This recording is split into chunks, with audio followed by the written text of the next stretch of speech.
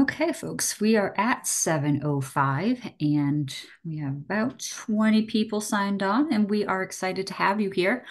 My name is Jennie Vila. I am currently a general board member on the AADC Board of Directors.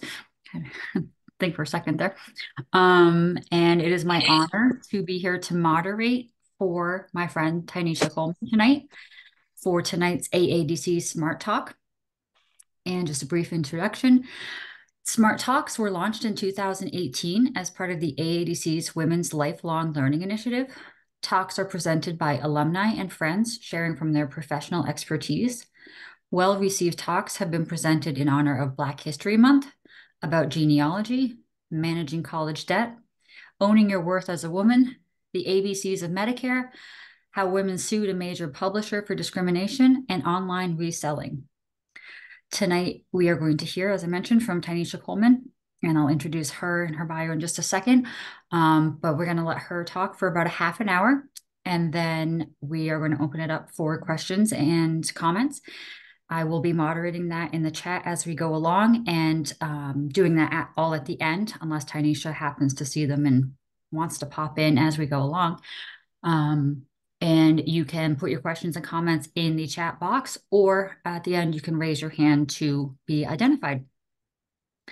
Let me see here. I think that is it for those housekeeping rules. And like I said, it is an honor to be asked to moderate here for Tynisha. I have been friends with her for a few years here, starting with the AADC Book Club, which I believe started as the Black Alumni Book Club, but then was opened up to everybody. And it has been a great experience. So if you're not already part of our Sisterhood Book Club or any of our other groups, please join. So to introduce Tynisha, Tynisha Coleman is a dynamic force in both academia and community service and has an impressive legacy as a former AADC Board of Directors member. As the current leader steering the AADC Sisterhood Book Club, Tynisha doesn't just facilitate discussions, she orchestrates meaningful connections and intellectual exploration. She previously served as the chair of the AADC Lectures Committee. During the AADC's 100th anniversary, she led the Community Service Committee's successful AADC Helping Women, service project to provide menstrual products to people in need. Tynisha's impact extends far beyond her AADC contributions. As the CEO and founder of Exalt Consulting, a boutique professional services firm that helps organizations create a steady stream of ready now leaders. She is also a higher education executive at Rutgers University, where she develops strategic programs spanning faculty development and diversity, equity, and inclusion.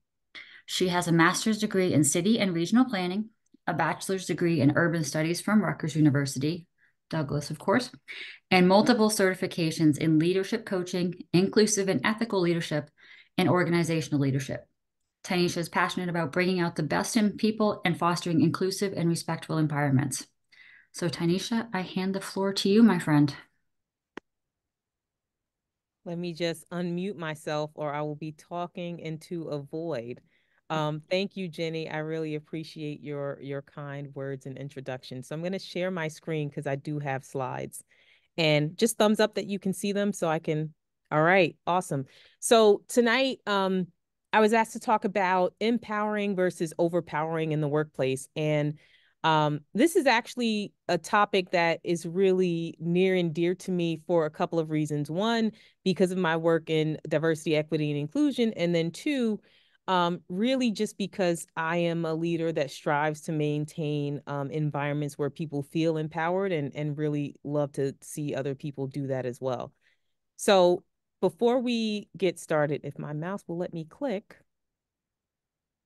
There we go. All right, so before I jump into all of the content, I want you to just take a step back for a moment and just, if you want to close your eyes, if you're a visualizer, close your eyes. If not, fine.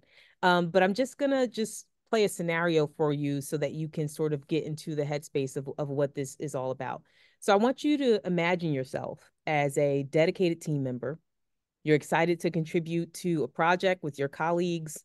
Your team is gathering information, they're brainstorming ideas, There's a sense of real camaraderie and collaboration.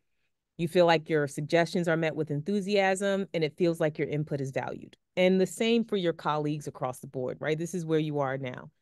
But as the project progresses, you notice just a shift in dynamics. The leader of the project starts to dominate the decision-making process, leaving little room from input for others. And now your ideas seem to be disregarded, and the once vibrant energy of the team starts to fade. And now what you notice is what started as a promising venture now feels like an uphill battle against suffocating control. And it's really hindering your ability to contribute effectively to this project, right? And so if you can picture that and sit in the emotions of that and the frustrations of being in that role, this highlights the challenges of balancing empowerment and control in the workplace. And if that balance is not really kept right, it leads to dwindling motivation and a sense of disconnection from the team. And so what this really illustrates is, the reminder that a culture where people's contributions are valued and empowerment is balanced with collaboration, and when there's control necessary, there's a balance. It really creates an environment where the entire team can thrive. So let me go to my next slide if it'll allow me. Can you let me go? There we go. All right. So when I talk about empowerment, I want to give you a definition of what that means. And the definition that I found that I liked the most really just was very simple. And it says, enabling employees, and I added, and colleagues, to take ownership of their work and contribute to meaningful decision making. And I think the key term in there is meaningful decision making, right? Not just the, where are we going for lunch type of decisions, but really things that are powerful and impactful, that drive business and really impact things day to day for the employees. And so when we talk about empowerment, we're going to sort of get a synopsis of what that looks like. And what it looks like is encouraging open communication, right, as a leader and as a colleague. So if you are a leader and you have subordinates reporting to you, you are encouraging open communications with your colleagues and with folks who are reporting to you. And if you're a colleague, you're encouraging open communication with people that are your colleagues, as well as sort of up and down as you are able to, right? And you're soliciting feedback from employees in a management role. Otherwise, you're soliciting feedback from colleagues and you're incorporating that into decision making, right? So you're not asking for people's thoughts and opinions. You're not surveying them and then completely disregarding what they've said, right? So one thing I say is, if you are not going to act on feedback or act on people's opinions, then just don't ask them, because they'll get very frustrated, especially in a work environment. The third point, which is really important, is recognizing and celebrating individual and team achievements.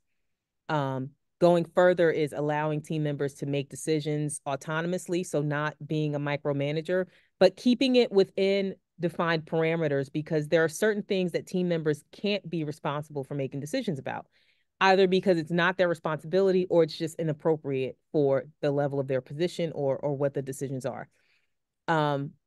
Next is creating a supportive environment where, if there is failure, if people mess up, it is viewed as a learning opportunity and not just, a personal flaw against that individual. And then finally, it looks like providing resources and support to help colleagues overcome challenges. So if there are challenges, if they are struggling, there's resources, there's support to help them achieve their full potential. And so that's what it looks like. And then when we shift to what the benefits are, right? It's everything you would think of, and then some things you might not necessarily think of.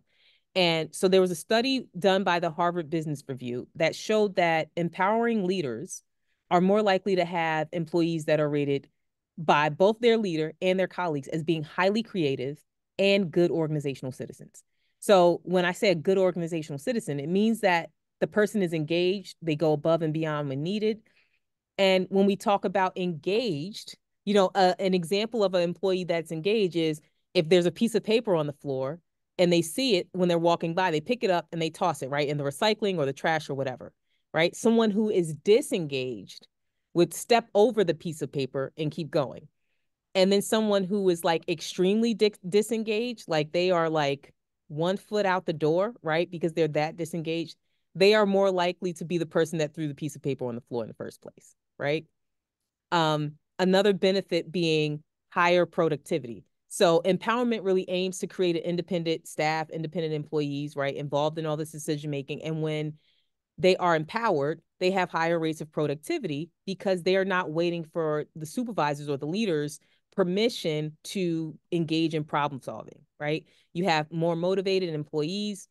And when you give your employees freedom to get creative and develop new ideas, it will improve their confidence and create a sense of accountability and make them more willing to put effort into their jobs, right?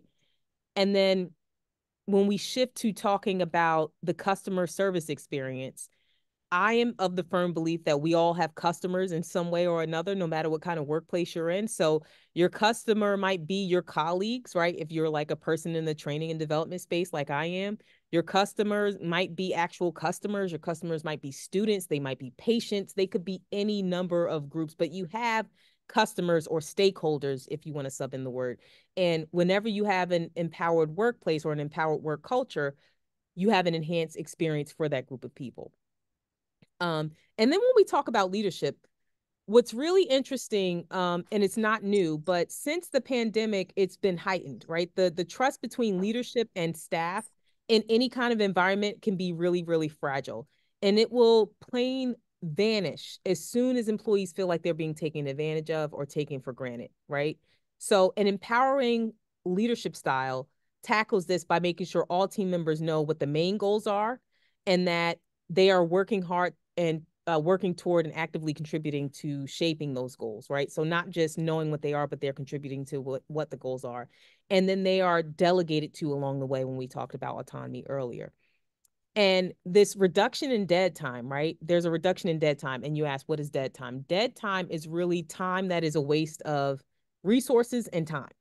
And so when people are empowered, there's less dead time. There's less time that they're sitting there streaming videos instead of working. There's less time that they are working on things that are just going to be a waste of money and a waste of time because they are actively engaging with the problems and creating innovative solutions. And then finally, you have a work culture that has been enriched where people take initiative and they take action and propose solutions to problems and just really sort of hit the ground running whenever there's something involved. Now, I want to share a real world example, right? You're probably going to chuckle on the other end of the spectrum when we talk about overpowering, but this in empowering leadership is really, really interesting. This company called HCL Tech, they used to be called HCL Technologies, right? They've shortened their name. It's a global tech company. And the CEO implemented this employees first, customers second model in 2005.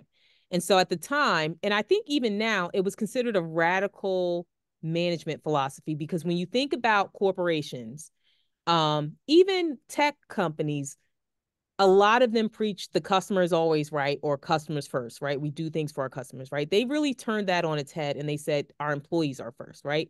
And so there were these different phases of their employee first and customer second journey. Um, and the first one was confronting the truth, right? So they started with confronting organizational issues head on.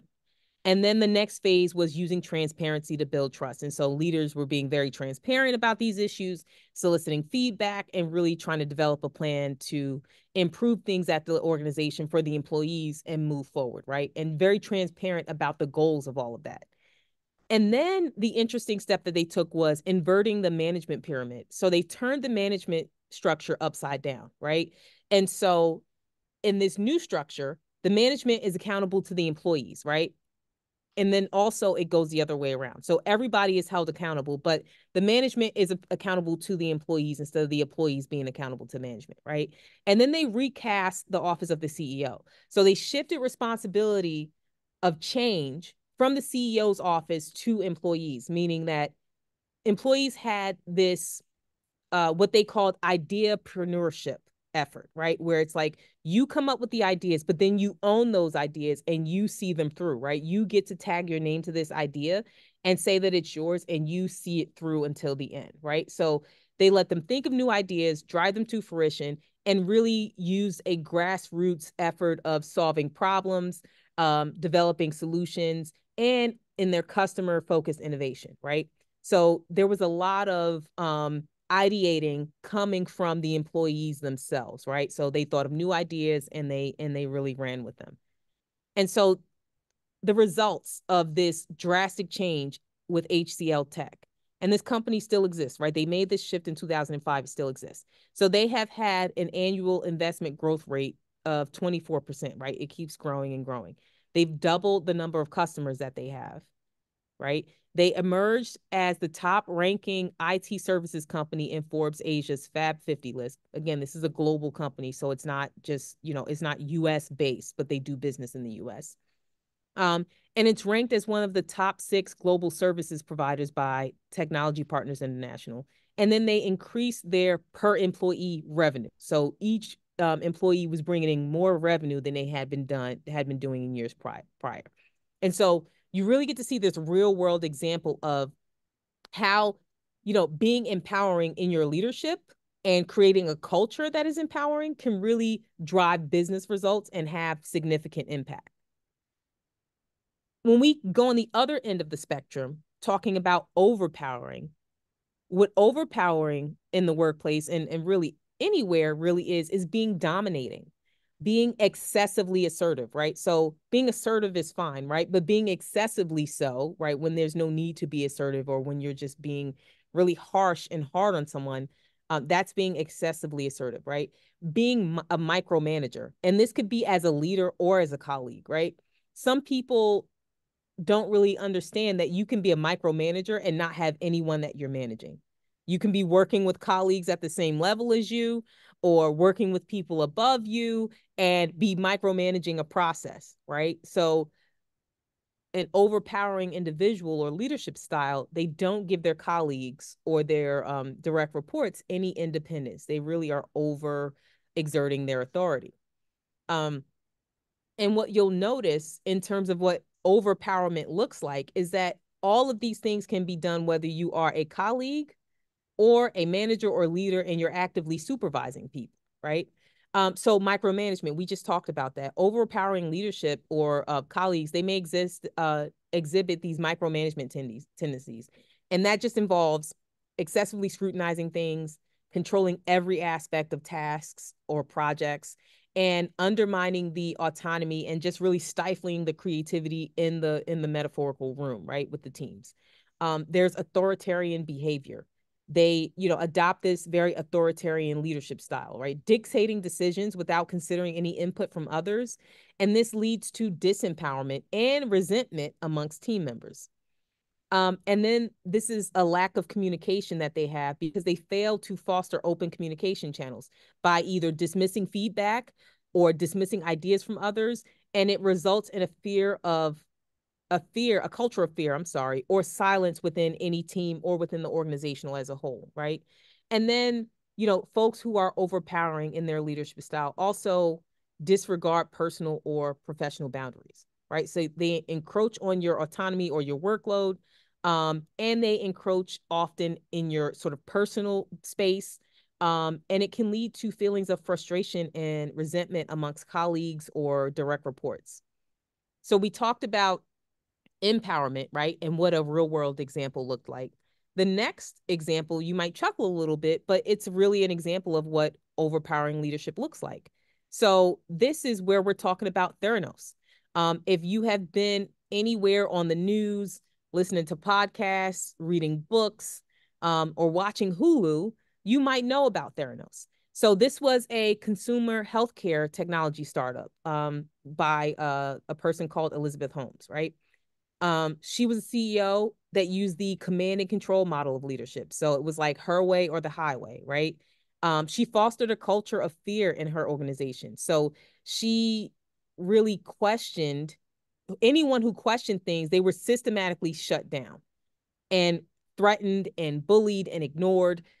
She and her other executives intentionally created silos and secrecy within the organization. So they started setting things up so that you can't have access to a certain floor in the building if you don't have a certain ID badge, right? And you can't know about this part of the project unless you have certain permission. And this person can't talk to this person about another piece of the project, all in an effort to keep people afraid, right? And then outright firing people when they started to ask questions and do things, and having them sign these NDAs and things like that so they can't really go and talk about them publicly. There was also intense internal competitiveness, right? Pitting employees against one another, executives against one another, the scientists against one another. And what you noticed there was that there was a high attrition amongst their critical employees. So their experts, their scientists, a lot of them were leaving because the management style was overpowering. And there was a reason that the management style was that way, but it no less illustrates that this type of leadership style is not going to get you what you want in terms of your goals, right? And so the results of this, what happened with Theranos? They lost their investors, right? The company was shut down, right? It was shut. This all started, I think, back in 2014, 2015. They finally closed their doors in 2018. The CEO and the top executive were both convicted of numerous crimes, right? The company and CEO are subject of numerous podcasts, documentaries, television shows, everything, right? So if you want to look into this, there's plenty of places you can. So this is an extreme example, right? These are extreme consequences, and many companies don't have this type of experience. In fact, I'd venture to say that most probably will not, right? So there will be companies where there's a lot of overpowering leadership, and those companies will still thrive financially, right? So some examples are Amazon, Uber, right? It's notorious that Amazon has terrible work conditions, right? That they have terrible and unreasonable standards for their employees, right? Um, but they are still making money, right? So they're still getting the money. But the problems that they face in terms of their terrible workplace culture is that the employee experience tells a different story, right? So they might be financially successful, but the employee experience is suffering. And so what this is leading to is their reputation in the industry of being a bad place to work, right? So this may impact their ability to get employees, but it definitely impacts their ability to retain employees. And so retention, right, is the more important part than just recruitment, because it usually costs about 1.5% a salary to 1.5 times the salary to replace someone. So it's very, very, the cost can be very significant. So, as with anything, too much of a good thing can be counterproductive, right? So just like there are risks of, overpowering people, there are risks of over empowering people at an organization. So you want to make sure when you're empowering people, you're doing so to the benefit of, the goals of the department, the organization, and to the benefit of the individual employees, right? So some of the risks of over empowering people will be like a loss of direction.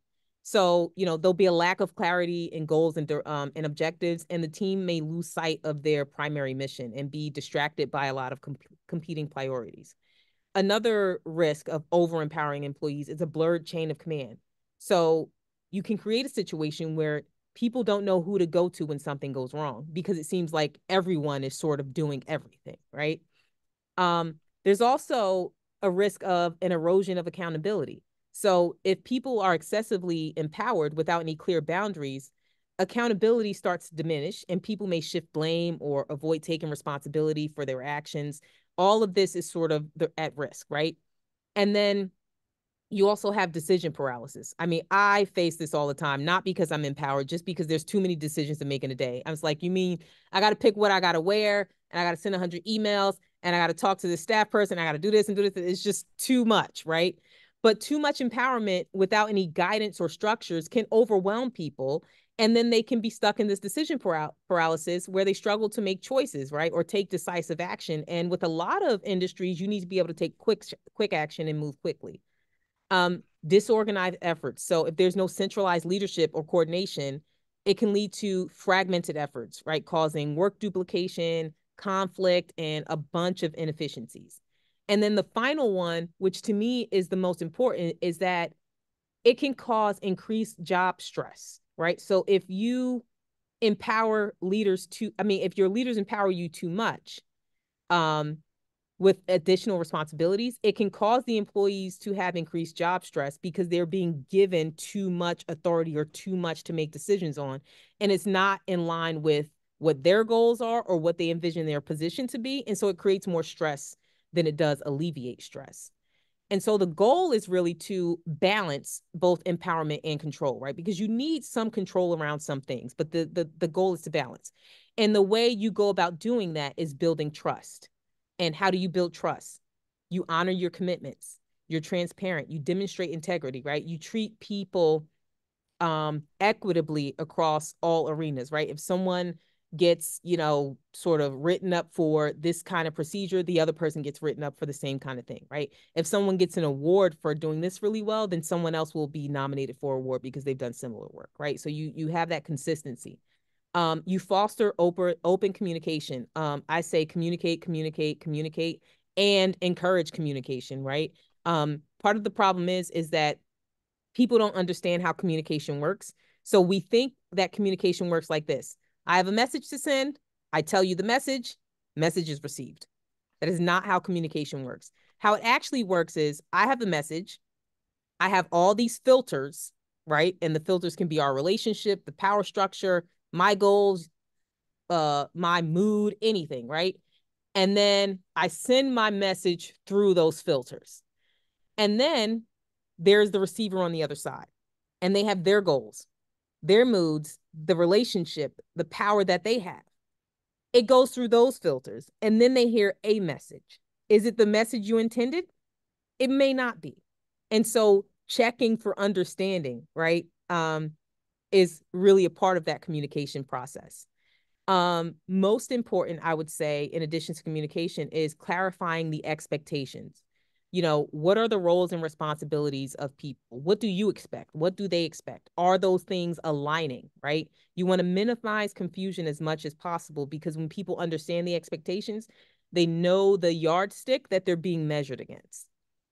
Encourage collaboration. So you want to encourage your team members to seek input from others, leverage people's strengths. So work with people who have different strengths than they do and work together towards common goals. So for example, I'm a really good logistical person.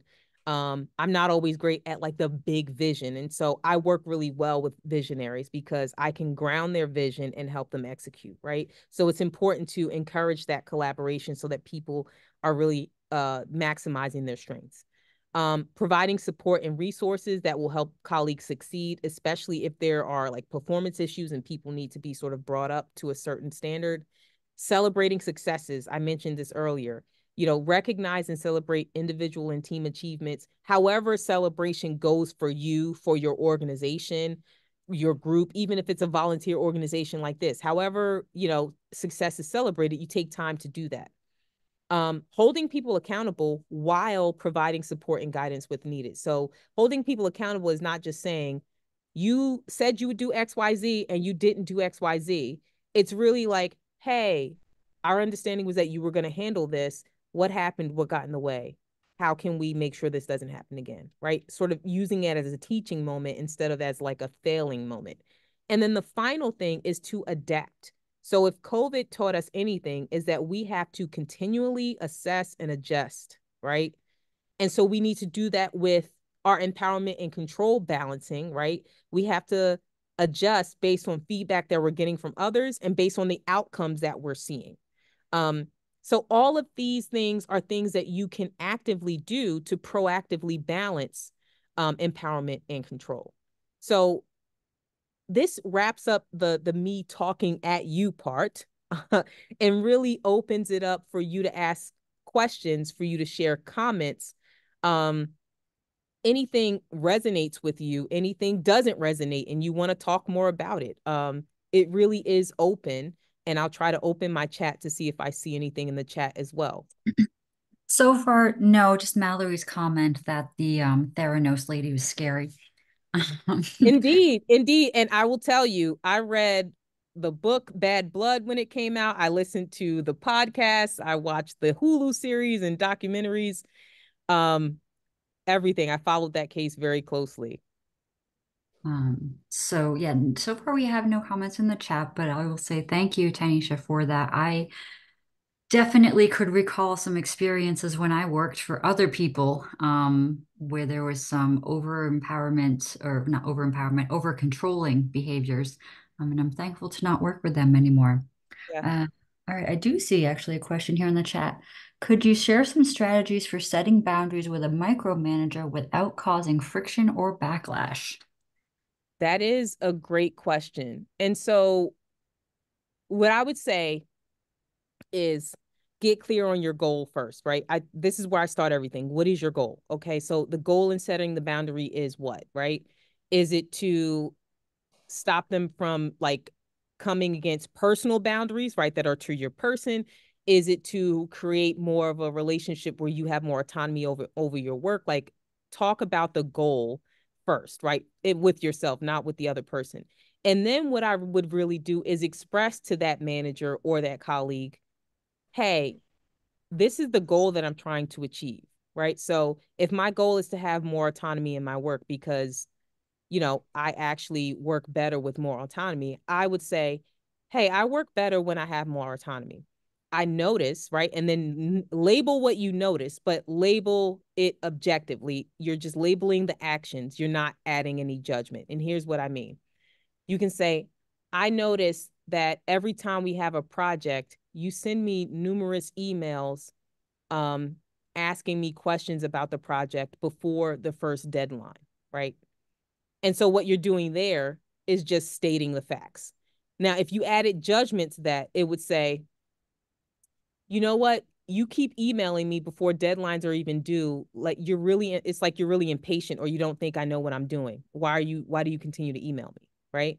That's adding judgment. You really want to state the objective facts is I notice you're emailing me multiple times before the deadline comes. Here's how I work. I work better with more autonomy when I have the time and space to complete my project, and then maybe an informal check in.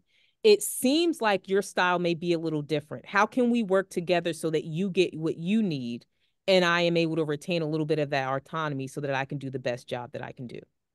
So That that's the strategy that I would recommend there. And I will say that it doesn't mean that the person will be cooperative, right? Because sometimes people are just not cooperative. So I like to put that out there. Mhm. But I think that most people want to do a good job and want to work together with people. And for those, you can try to figure out some sort of alignment where you guys can meet somewhere, even if it's not in the middle, but where you can meet somewhere where there's some collaboration happening.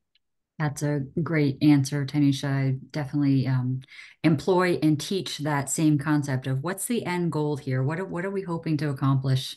We had quite a few questions pop up. Okay, so the next one is, how does this empowerment fit with remote work versus in-person work? So is there a difference in dynamics? I think there is. So I'm pretty sure that you ladies have heard or read about on the news companies that are using like tracking software for their remote employees to make Mhm. sure they're working, right? And then the employees are, as a caveat, downloading like mouse clicking software that that Mhm. makes it appears like their mouse is shifting every few minutes or whatever, right? So I think the way it can play out in remote environments in terms of overpowering is just being excessively micromanaging with your people, right? Here's what I like to say. I like to say there's a myth that goes around that people say, I treat everybody the same, right? And I like to say that is a myth. Nobody treats everybody the same, right? I don't treat my brothers the same. I have different relationships with each brother. One of the brothers, we joke and laugh all the time. The other one is a very serious person. We don't joke, we don't laugh, right? So you meet people where they are.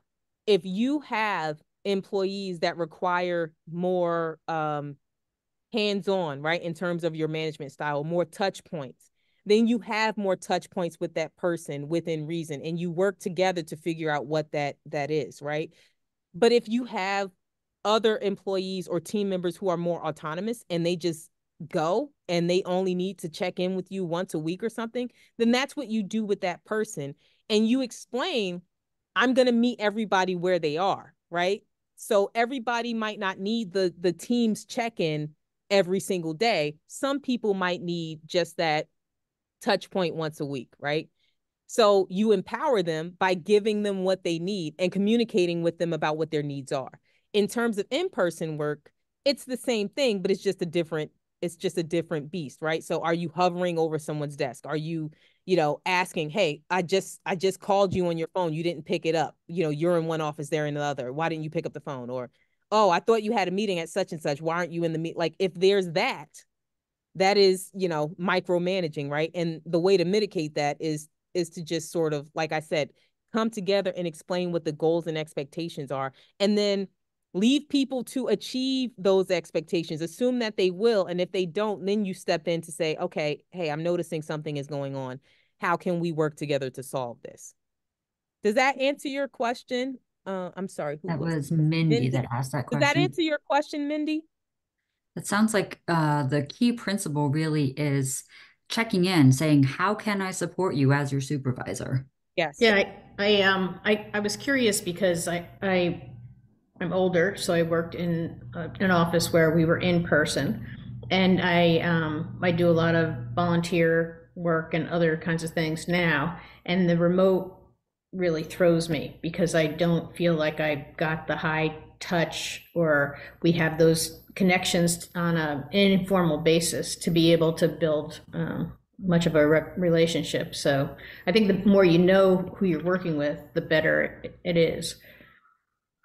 Right. And so to build those relationships, I would proactively reach out to people and say, hey, we work in this virtual way. I noticed that we don't know each other very well. I would really like to get to know you a little better. What's the best way for me to approach that? Or what's the best way that we can do that, right? And you can offer ideas, but don't be married to them. You can say, can we do a 15-minute coffee chat on Zoom? Or can we have a 30-minute lunch over Zoom? Or can we get together for lunch if that's an option? I'm not sure how close you are to these people. But I would say I'm actively trying to get to know you because I really enjoy working with this organization and the people. And I notice I don't know you very well. I would like to get to know you. How can we make that happen? And give people an opportunity to tell you what's the best way they can get to know you. And sometimes people might not want to. And that means nothing about you as a person that you're smelly or anything like that. It's just their personality style. They Please might help, Jenny. I went to the gym earlier. I might be a little. not. All right, great. Next question from Nancy. Can you speak about the challenges of creating an empowerment culture as a woman in a multi-generational workplace? Ooh, I'm curious about that. So I actually was talking about a multi-generational workplace today and last week when I was on this panel for Black History Month. And I think that the number one thing that people have to do in a multi-generational workplace is stop listening to the stereotypes. Mm, Investigate your beliefs about generations, right? Whether it's the generation you are in or a generation you are not in. Investigate your beliefs about this. I read this piece in Harvard Business Review that said, this is the silent generation. The boomers are this generation, and the millennials are, lazy and expected, whatever. Da, da, da. And it said these are all stereotypes. As with any stereotype, it's inherently false because people are different and they're all individuals, right? So just like I cannot represent all of you women on this call, one boomer, one millennial, one Gen Xer cannot represent their entire generation, right? While there may be some values that seem to be cropping up, right, and some behaviors that seem to be cropping up, I would be careful to not ascribe that to the entire generation, right? And so a lot of the times when we are having trouble working in a multi-generational workforce, it is because we are coming with a preconceived notion in our minds about what this generation is about. And then we get confirmation bias because we look for examples of what we already know. Now, I'll give you an example. So if I'm a person that is from a millennial generation, maybe I'm like, oh, boomers, they think you're supposed to work late all the time and they think they know everything, blah, blah, blah, blah, blah. And I have these stereotypes in my head, right? I'm not going to notice when there are plenty of people in that age group not doing that. I'm mm, going to notice the one person that does do that. And I'm going to say, see, they all do it. They all do it, right? I'm not going to notice when people are being collaborative and everything. So I really encourage people to have their experiences with the individuals and not with the generation, if that makes sense. We're getting a couple kind of amens to that in the comments, because absolutely right. There's that creates an us versus them kind Exactly. of thinking, and that is not collaboration. That is segregation. Exactly. Exactly. Okay, let's see. The next one is from Samantha. Thank you, Tynisha. How does one try to determine if the workplace culture is empowering or disempowering when job searching? Are some industries more prone to this, like education, etc.? Um, I think sometimes some industries can be more prone to it, but as I said with stereotypes, there's different, organizations that you can have and ways to go about things. So, I would say I would ask questions to the people you are being interviewed with, especially if they are your prospective managers, right? I would ask them, what is your management style, right? And a lot of people have trouble with that question. What I would say is, are you the type of person that, just gives people their goals and say, you go ahead and you check in if you need it? Or are you someone who needs a lot of touch points, right? You don't want to say, are you a micromanager? But you want to say, are you somebody who needs a lot of touch points and a lot of communication and you want to be talked to frequently and every day? And I would say, what about the team, right? How does the team communicate regularly, right? Is it something that, oh, we just talk when we need to? Is there a weekly meeting? And what are those weekly meetings like, right? What's expected at those meetings? I would ask these higher elevated questions as you get to second and third interview, but in first interviews, you really want to ask questions about their leadership style and how they would describe the culture of a company, right? And I would also ask, how do you think your employees describe the culture, right? Because a lot of times management has one idea, but when they think about it from an employee's perspective, it's different. And, I would say, what's your turnover like? Is it Mm, industry standard or is it higher, right? And why do you think it's higher if it is, right? Because what people need to understand is, you're interviewing them to see if you want to be of their part of organization and they're interviewing you. So there's a give and take, right? You come to the interview with equal footing. And I think sometimes as a job seeker, we come to an interview and we think we are a lower footing. And so we ask mm. our one or two questions and we get out of there. No, we're an equal footing because guess what? If they want to hire you, you've earned that job. They pay you for a service. You do the service, they pay you. Equal footing. They are not above you. So you come in there with your confidence, as it were, or your curiosity to learn more about the organization. That's a great reminder about being on equal footing, because I can remember my job searching days and not feeling that power differential between the interviewer and me. So I like that encouragement. The next question you may have already answered, but I'll ask it, and I'll ask Lori if she feels like you've answered already, is what are some red flags during the job interview process that might indicate a company or manager is prone to micromanaging? I would say an onerous interview process, right? Just depending on what kind of level job it is, right? I've heard people being invited on 4 interviews for like a coordinator job.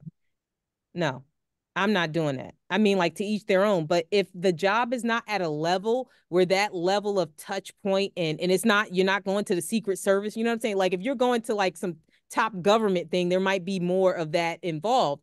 But if you're just applying for a standard industry job and they're like, oh, you got to do a project. Oh, you got to like I've I heard can of take that. your assessment. I can do this. You have to do a project. You got to come in and interview with this person. You got to go interview with that person. You got and if they're not paying you to come and do all of this, that is a red flag to me. That is a red flag to me. I would also, for me, and this is just my personal opinion, a red flag is when people say we're like family Mm, because I just work here. I may love my work, and I may love you all as colleagues, but this is not my family. Sometimes that is a hint that we expect you to be available, right? More than you might be willing to because we are family, right? So some of those things are red flags to me, but I think people have to decide for themselves what the red flags are. excellent. Let's see the next one. Also from Lori. In your experience, what are the long-term effects of working under a micromanager on an employee's mental health and productivity? they can be very significant. So I have a coaching client that I am coaching that started to have panic attacks after working with an overpowering manager. And she actually just realized when we started coaching that part of the reason the manager was this way to her was because she was female. She worked in a male dominated industry. She was the only female at the company.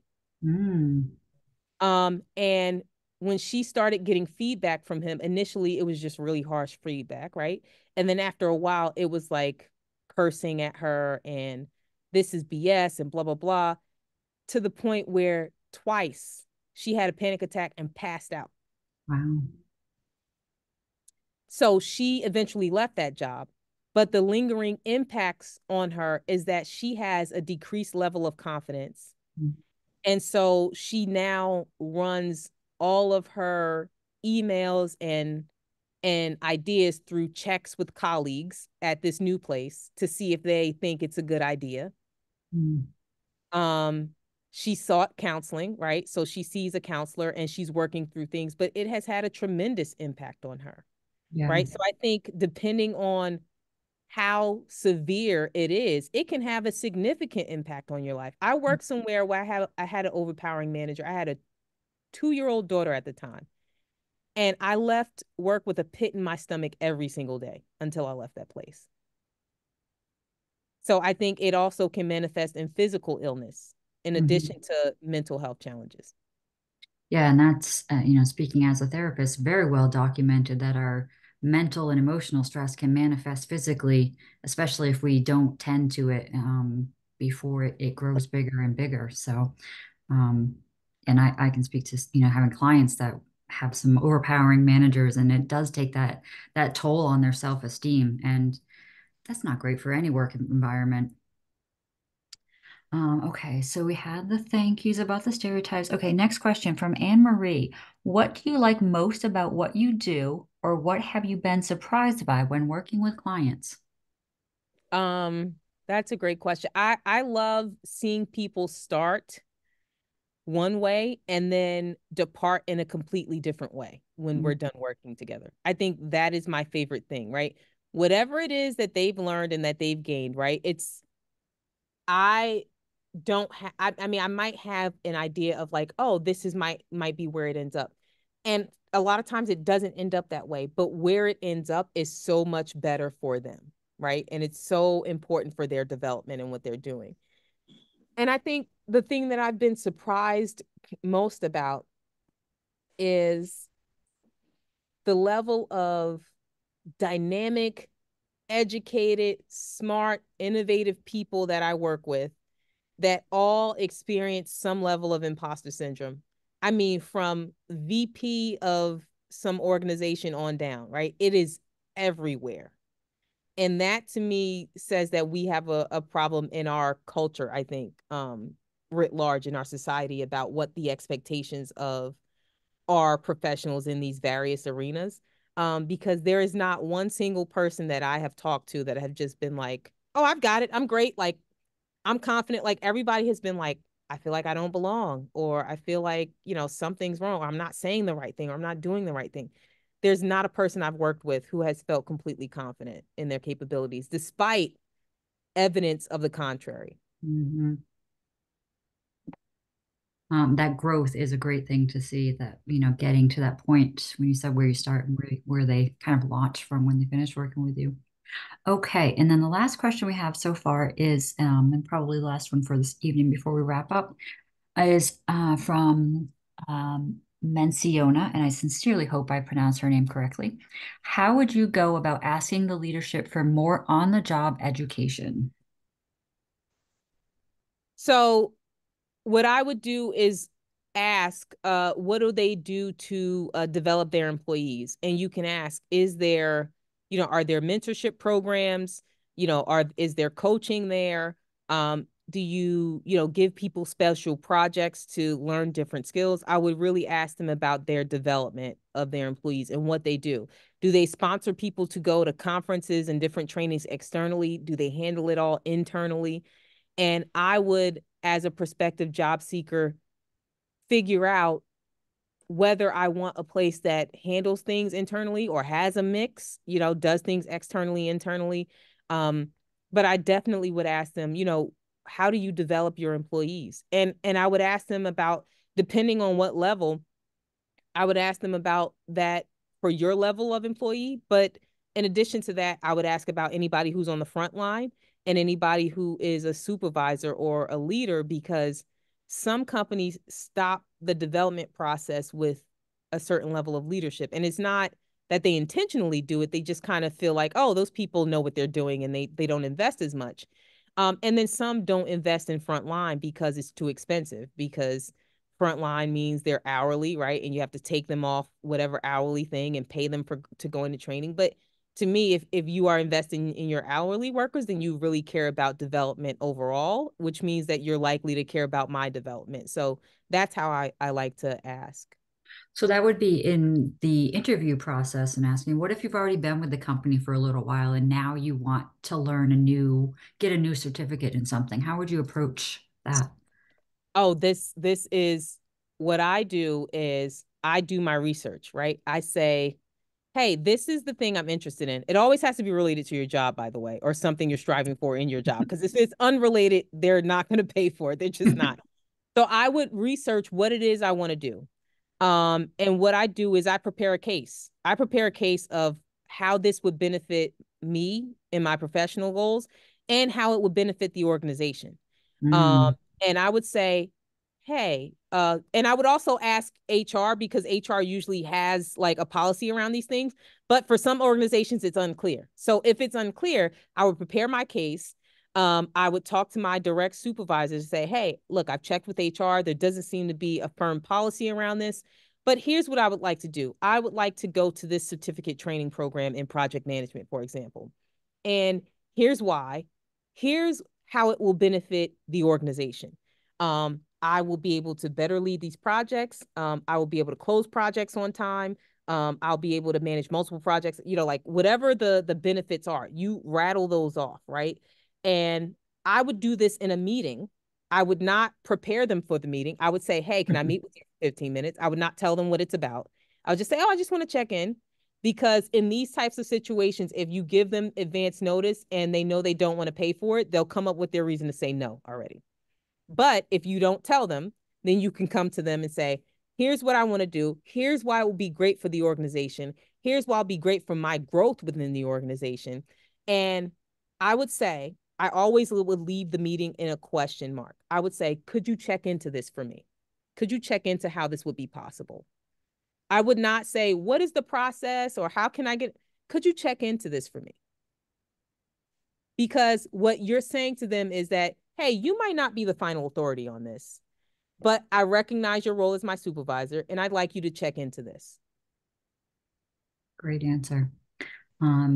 And we've got several comments here saying thank you and how they thought that this was going to apply mostly for people looking for jobs, but they've been able to see how it applies to people across the spectrum, from growing a company to retirees to having been with a company for a while. And I definitely agree with that. Even as a single person business owner, just working for myself, I'm like, oh, I'm looking to hire my first person, or even how I can empower myself as a single business owner.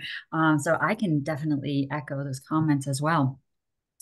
And so I know Lori posted in the chat that some of these comments, if you would like to, please leave a word or phrase of something that you might be taking home from this this talk today, and that the AADC may use your comments for marketing purposes.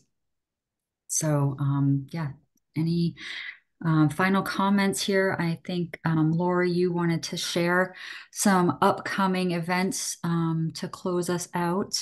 Yes, and Tanisha, thank you so much. This was amazing, and it's actually, I mean, everyone on, thank you for coming, and I know it's even gonna help people after this because we'll be adding it to our YouTube channel, so anybody who missed it can come on and see it. And I thank you so much, and thank you everyone for being here. I just wanted to go over a couple of things quickly. I just want everyone to know that there is money available for fellowships. The deadline is coming up very, very soon for alumni. The deadline is March 1st. And then for students, it's June 3rd. So money is available for fellowships. You can get in touch with Susan Wallace at the AADC, and she can, help you out with, or visit our website and get the application there. And then some upcoming events, especially in March, we have the VDS Vision Board Party, and that's in person at the cottage in New Brunswick. Registration is online. I'm going to put links in the chat as soon as I stop sharing. But it's a lot of fun. You can bring an old vision board if you want to continue it at, and just keep going or start a new one. And that's March 16th from 1 to 3. And then we have the Zagoran lecture coming up on March 21st. And that's with Whitney Pennington Rogers, a class of 07, Rising Above the Noise, Disrupting Communication in a Distracted, Divided World. So we're excited about that. And then there's some more upcoming events here. Black Alumni Network Virtual General Body Meeting, Pride, The Power of Pets is coming up, and that's virtual as well. And then also reunion registration is live and on the website. I'll put the link in there. It's the second week of June this year, so June 7th and 8th. And remember to connect with us on our website and social media platforms. Our handle is douglasalumni.org. And I just have this one more slide to share about the impact, experiencing the impact of the AADC community, and the ways to give. They're on our website. And we appreciate all of you. And thank you so much. And I hope you enjoy the evening. I'm going to put those links in the chat. So if anyone wants to register for upcoming events or reunion, just hang on and I'll put those in a second. And otherwise, thank you so much. And thank you, Tynisha. And thank you, Jennie. It was an amazing program. And I'm so grateful. Thank you. And here they are. Okay. Thanks, Tynisha. Have a good night, everybody. Thank you. Have a good night, everyone. Good night. Good night, everyone. And I'll just keep this on for anyone for a couple of minutes if you want to go in the chat and use the link.